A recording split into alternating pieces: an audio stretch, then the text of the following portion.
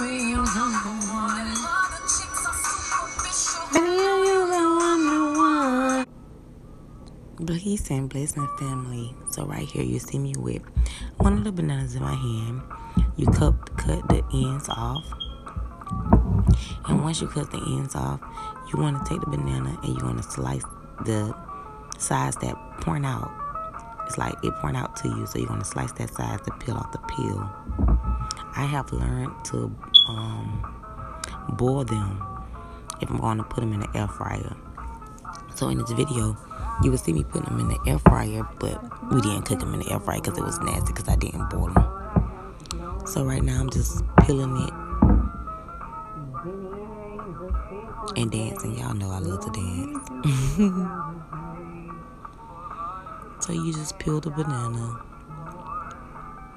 And this is one of the best bananas you can use because it has seeds in it. And it is alkaline. It's approved by Dr. Sabi. If I said his name right. If I didn't, sorry. But it is approved by him. And it's better than potatoes. I had to find something to replace our potatoes intake. Because we was taking in too much starch. So now you just cut it in half. After you cut it in half, you're going to slice it into thin little pieces, like fries. Boom. And you just keep doing it.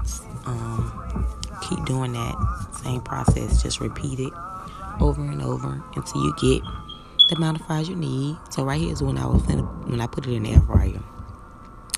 So yes, you must boil them first before you put them in your air fryer. So you will boil the whole banana and then you will cut it and peel it.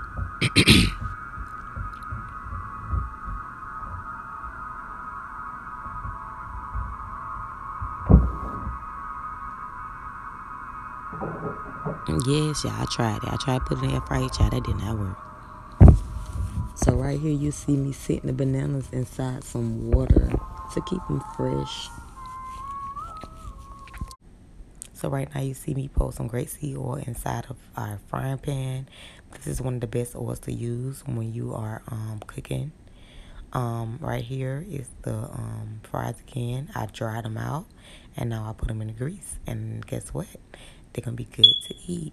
I didn't have an after picture. I'm so sorry, you guys, because we ate them so fast. I love y'all.